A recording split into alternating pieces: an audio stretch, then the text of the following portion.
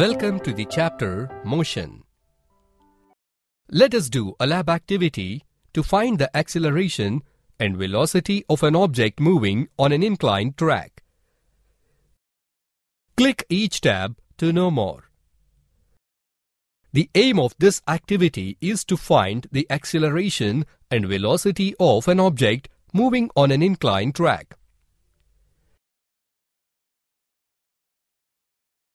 The materials used in this lab activity are glass marbles, long plastic tube, digital stopwatch, books, steel plate.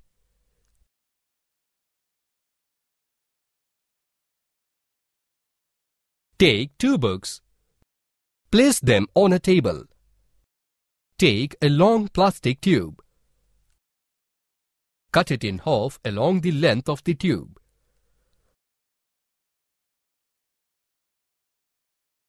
Mark the readings in centimeter along the length of the tube. Now place one end of the tube on the books and the other end on the table to make an inclined track. Now take a steel plate. Place it at the bottom of the track. Take a marble having enough size to travel in the track freely. Now, release the marble freely from a certain distance 20 centimeters and start the digital stopwatch simultaneously. Stop the digital stopwatch when sound is produced. Repeat the same experiment for same distance 2 to 3 times.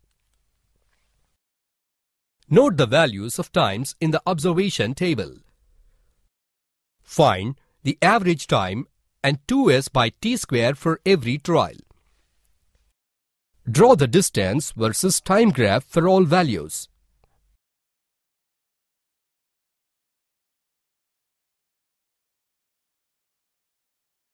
In this activity, we observe that for every trial, the average time and the acceleration remains the same.